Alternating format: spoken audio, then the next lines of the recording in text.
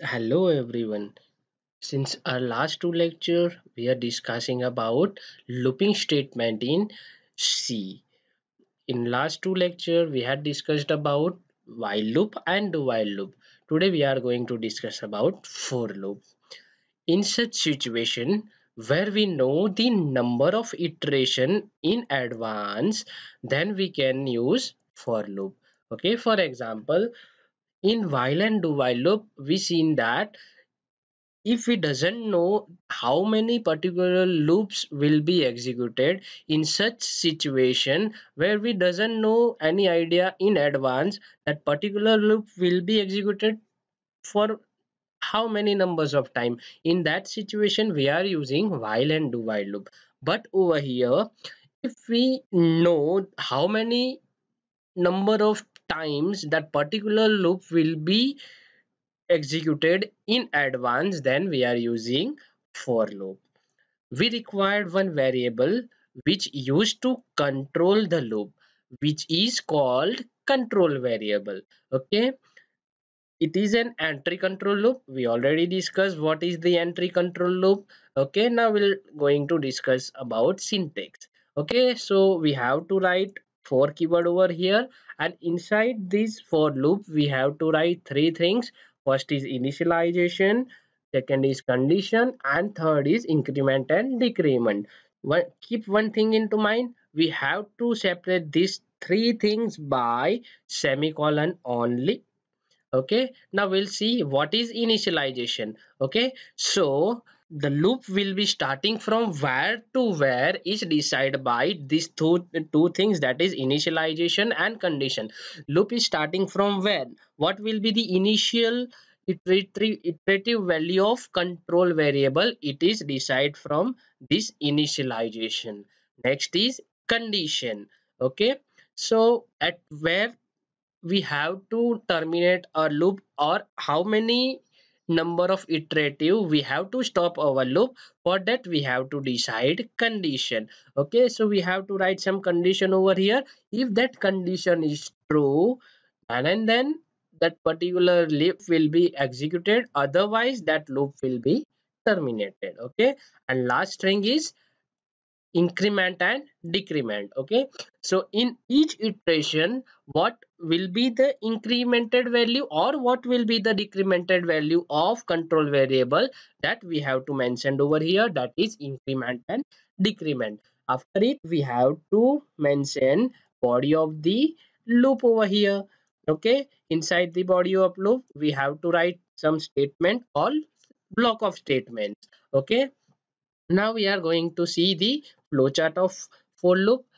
Okay, as we discuss the syntax, there is a three thing, and among that three, first is initialization. So over here in our flowchart, our first thing is initialize the control variable. So we have to give some value, initial value to the control variable, and from this value the loop will be going to start. After initializing the control variable, we have to going for the condition, and we also seen that things into the syntax. So we are going to check the condition. If this condition is true, then and then loop is entered into the body, otherwise this loop is terminated and it is given that control to outside the loop. But if the condition is true, then body of the loop will be now in the picture, and the statement inside the body of the loop will be executed. After that, third thing of the syntax, that is increment and decrement. So for next iteration, the value of control variable will be incremented or it will be decremented, and then the control is now given to over here. After it, again condition is checked. If condition is true, then and then it will enter into the body of loop, otherwise it will give the control to the outside of the loop. This is how for loop is executing. Okay, and now we'll see an example, and this example is nothing, we already discussed this example in do while loop and while loop, and same example is over here, that is write a program to display first n numbers. Okay, so if we want to display first n numbers, it means 1 2 3 up to n. How it can be possible over here? So for that, over here we have to mention three things. These three things we are doing in while and do while loop separately. We are initiated the value, for example I equals to 1, then we are making then we are writing the condition into while or do while inside the while. Okay, and we are incrementing the value inside the body of the loop. Over here all three things are mentioned inside the for loop only, so we doesn't have to bother about mentioning that all three things separately. Okay, so we'll start with this example, that is initialization. So we have to write like this: I equals to 1 instead of initialization. Then we have to print the number up to n, so we have to write I equals to less than or equal to n. Okay, till I less than or equal to n, up to that loop is executed repeatedly. Okay, and then we have to write increment and decrement. Over here we have to do increment because we have to increase the value of 1 by 1 in next iteration. So next iteration value of 1 will be 2.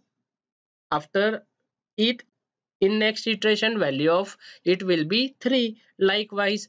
Okay, now we'll see how will be the code of it. Okay, so it will be like this. We already discussed I equals to 1, I less than or equal to n, and I plus plus. Okay, then we had to write printf statement. Okay, one major benefit over here is that we doesn't have to bother initialize the value and increment and decrement separately like while and do while loop. Over here we just have to mention each and everything inside the for loop. Okay, now we'll see one example. That example is write a C program which finds the summation of all integer numbers between 1 to 10. Okay, this example we discussed in while and do while loop. What we have to do over here, we have to do summation of all integer number, and we have a range up between 1 to 10. So what we will do, I equals to 1, it is an initialization. Okay, then what will be the condition? So it will be I less than or equal to 10. Okay, and we have to increase the value, so that's why we are using I plus plus. Okay, you can check over here. We had declared the variable I, and we are also declared and initialized the variable sum by 0. Okay, then we are mentioning I equal to 1 as a initialization, then we are mentioning I less than or equal to 10 as a condition, and we are using increment over here. Then inside that we had written sum equals to sum plus I. So from number 1 to 10, each number is going through this equation, and summation is stored over here. After the body of the loop we had going for printing that value, so that will be like summation is what will be the answer. Okay, so that is printed over here. We can check output like this. It will be summation is 55. Now we'll see some more example related to for loop by using Turbo C++. Okay, so we'll start with write a C program to generate first n numbers of Fibonacci series. First question is first n numbers. It means we have to print first n terms of Fibonacci series. So how can we decide it?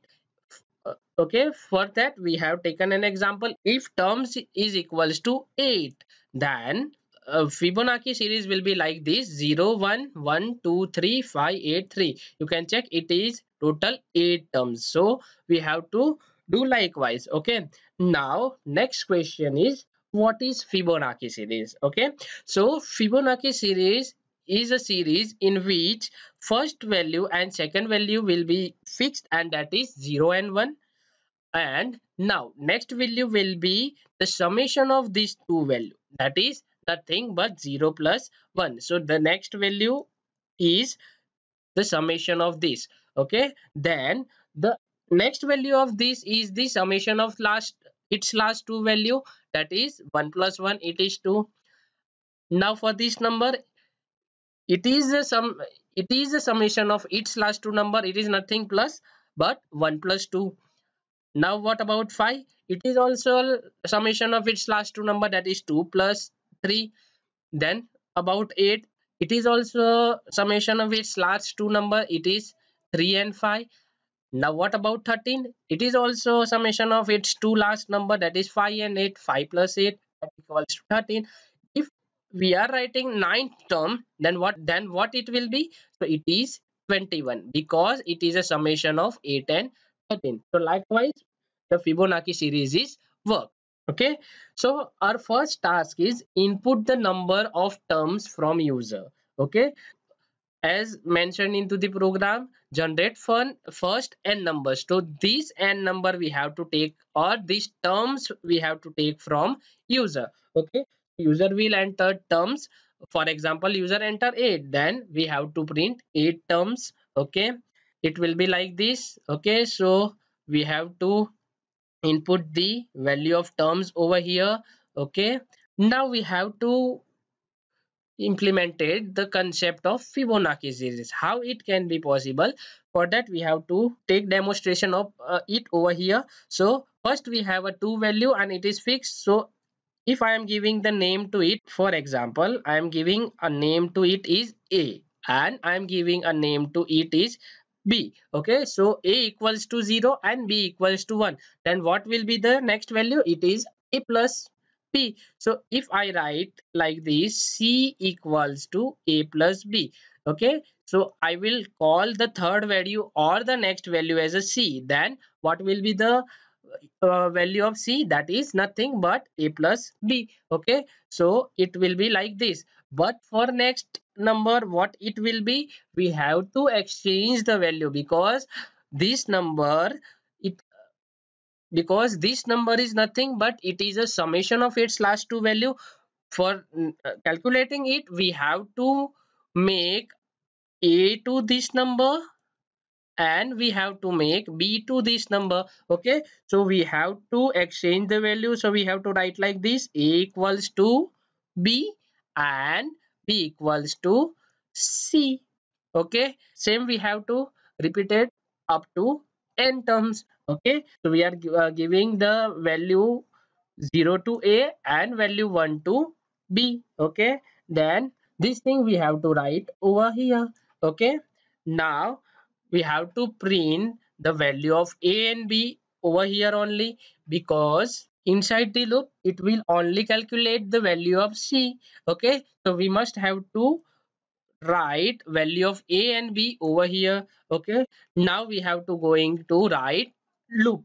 Okay, so what will be the loop over here? So we'll start a loop from 0 and we have to go up to terms minus 2. Why we have to go terms minus 2? Because our terms already we mentioned first two numbers over here and it is A and B. So from our n numbers, two numbers is already declared. So we just have to write, or we just have to find next n minus 2 numbers only. So for that, we are our ending range is terms minus 2. Okay, that will mention into the condition. So it will be like this: I less than minus 2. Okay, now next is C equals to A plus B. As already we discussed, we have to write this expression inside the loop, that is C equals to A plus B. Then we have to print the value of C over here. Okay. Then we have to exchange the value of A and B for next iteration. So we are making the value A equals to B and B equals to C. That all these four statement we have to write over here inside the loop. Now we'll see the demonstration of this program into our turbo C++. Okay, we'll start the demonstration of printing first n numbers of Fibonacci series from here. I already mentioned the header files over here. I already mentioned the main function over here. Now I am going to write the code. Okay, so we'll start with the declaring the variables. Okay, so we need terms which we have to take from user.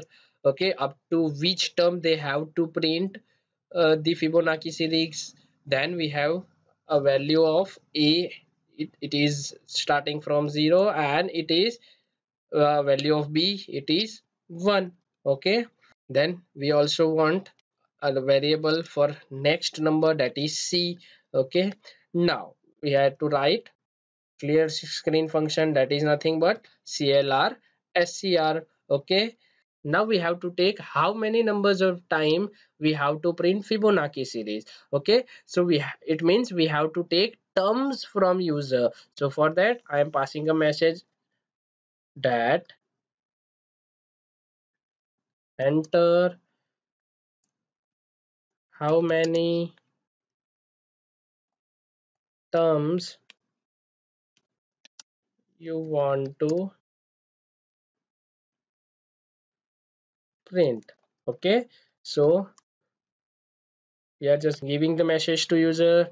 Now we are taking the input from user. For that we are using scanf function. Okay, inside this scanf function we will write percentage %d, and after inverted comma we have to write comma and then n% terms. Okay, after taking the input we have to print that first two value, that is nothing but 0 and 1. So before the printing the value of 0 and 1, I will just give a message like this, that is Fibonacci series is. Okay, then our value will be printed. But to print this value into the next line we have to write /n. Okay, then we have to print these two value of a and b. That is how we can write this. So for that we have to write like this, percentage %d space percentage %d space. So it will be like this, for example 0 space 1 space. Okay, so we'll write a comma b. Okay, now we are going to write for loop. Okay, so how we can write like this, inside for loop we have to mention three things. First is initialization, so we have to initialize the value. Okay, that in a value we have to initialize with 0. Okay, and we have to declare the variable also, so we are declaring the variable I. Okay, so I equals to 0. Then next is condition. What will be the condition for our program? It will be I less than terms minus 2. Why terms minus 2? We already discussed. Okay, then I plus plus. Okay, now we are creating the body of the loop. Inside the body of the loop we have to write the logic, and that is nothing, we have to write c equals to a plus b. We already discussed. Okay, then we have to print the value of c. Okay, and that value will be printed after this first value of a and b. It means this value of c will be printed after c. So we don't need to write /n or /d. We just have to write percentage %d and space between two numbers. That's why we are writing space over here. Then we have to write c over here. Okay, next we have to exchange the value. For that a equals to b and b equals to c. Okay, now these statements are executed. Now these statements are executed again and again. Okay, after this for loop we have to write only cat ch. That's it. Okay, we'll save our program by pressing F2. Okay, to check the error, we have to compile our program, and to compile, we have to press Alt F9. Okay, we can check there is no error. Okay, now we are going to run our program by pressing Control F9. Okay, it is asking us enter how many terms you want to print. Okay, so we'll press 8 over here and it will gives 8 terms of Fibonacci series. Okay, so it will like this. Fibonacci series is 0, 1, 1, 2, 3, 5, 8 and 13. We can check any terms of Fibonacci series.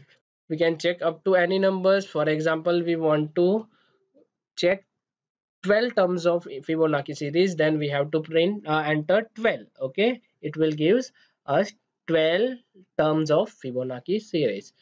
Okay, that's it from this example. Now we'll see one more example, and that is read 5% height and weight and count the numbers of person having height greater than 170 and weight less than 50. Okay, now over here first thing is 5 numbers, so we have to take a loop which repeatedly runs for 5 times. So over here for range for us is 0 to 4. Okay, so our initialization value is I equal to 0 and we have to go up to 4. Okay, so initialization is I equals to 0 and our condition will be I less than 5. So why I less than 5? We have to enter height and weight of 5 persons. Okay, so this loop will be executed from 0 to 4 because we are not writing equals to over here, we are just writing less than, so it will loop will start from 0 and it will go up to 4. Okay, so these two things we are mentioning, that is initialization and condition. Okay, now we are using increment operator over here because we have to increment the value. Okay, now next question is how to enter height and weight. Over here we have to keep in mind that we doesn't have to enter the value of a single person, but we have to enter the value of 5 persons. That's why we have to take input from user inside the loop. Okay, so in the body of the loop we have to take input from user. Okay, and how we can take the input from user? By using scanf function. We have to write two scanf function, one is for height and one is for weight. Okay, so we are mentioning this scanf function over here. Okay, that is scanf percentage d and person height and scanf percentage d and person weight. So we are mentioning it inside the loop. Okay, over here constraint given by them is count the number of person having height is less than 170 and weight is less than 50. Okay, so for that we have to compare these two value 170 and 50 with our inputted values. Okay, so how can we do this? Okay, so for that we have to use if statement. Okay, inside this if statement we have to write height greater than 170 and weight less than 50. Okay, if we want to write this both condition into a single if statement, we have to use the operator, and this is not thing, this is a logical AND operator. Okay, if this condition is true, then and then we have to increase the count. Okay, for that I am taking a count variable and in it we are initializing it with 0 over here. Okay, now I am increase the value of count over here by 1. Okay, that's why I am using count plus plus. Okay, so this if statement and the body of this statement we will write over here. Okay, inside the body loop. Okay, and then outside the body of the loop will print the value of count. Okay, if the inputted height of each user is 170 and weight is less than 50, then this count is increased. Okay, so for every time if this condition is true, then this count is increased, so our final count will be in count variable, so we have to print that count variable. Okay, so that we have to print over here outside the for loop. Okay, now we'll see the demonstration of this program into turbo C++. Okay, so we'll see the demonstration over here in turbo C++. I already mentioned the header files. I also mentioned the main function over here. We'll start with the declaration of variable. We required variable like height, then we required weight. Okay, then we are having need of count variable, and we are initializing this with 0. Okay, then we have to write clr scr. Okay, then we are going to write the for loop, because we have to take input inside the for loop, because we have to take the input value of height and weight of 5 persons. Okay, so I will write the for loop first. Okay, inside the for loop, first thing is initialization. So we are initializing the value I with 0, then condition will be I less than 5. Okay, then I plus plus. Okay, okay, for now we have to declare the variable I also. So we are declaring it now. Firstly, inside the for loop, we have to take the value of height and weight from user for 5 users. For that, I have to write first, that is printf person, then percentage d. So I want to print person1, person2, so I have to write like this, person1. Okay, then I am writing inverted comma over here. I have to print the value of I, but I first value of I is 0, then we have to do I plus 1. Okay, then we have to take the value of height and weight from here. Okay, so I'm just passing the message to user, enter your height. Okay, then we have to write scanf function to take the input, scanf. Okay, we have to write percentage d inside the inverted comma, then we have to write and person height. Okay,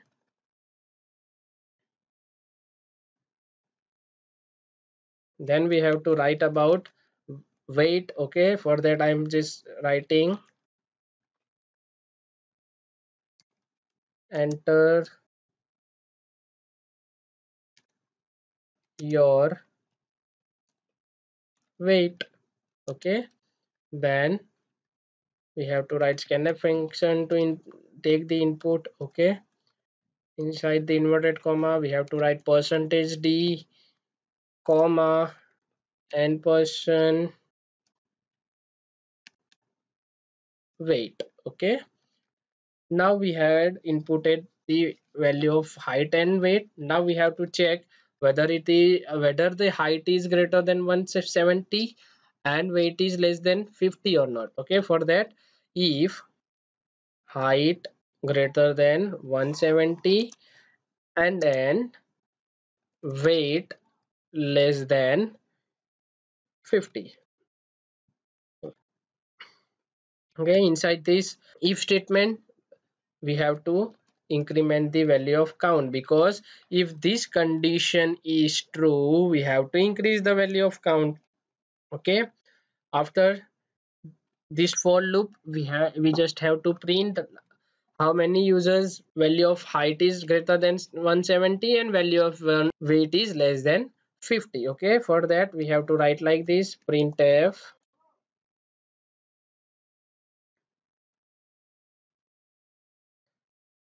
number of persons having height greater than 170 and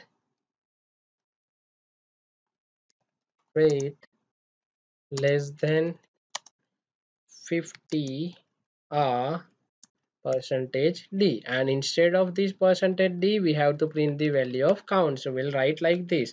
Okay, after it we just have to write get ch over here. Okay, that's it from program. Firstly, we have to save our program by pressing F2. Then we have to check for error, and for that we have to compile our program. For that we have to press Alt F9. Okay, there is no error. Now we are going to run our program by pressing Control F9. Okay, it is asking for first person, that is enter your height. We are entering some high value of height. Okay, then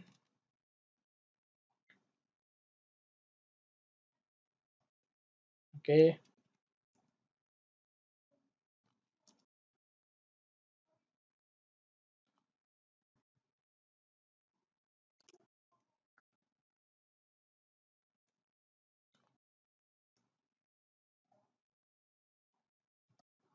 okay, so we can check this how many numbers of time our condition is satisfied. So it will give us that 2, because is this situation person 2 and person 4 are the only situation where our condition is satisfied. So output will be like this: number of persons having height greater than 170 and weight less than 50 are 2. That's it from our program.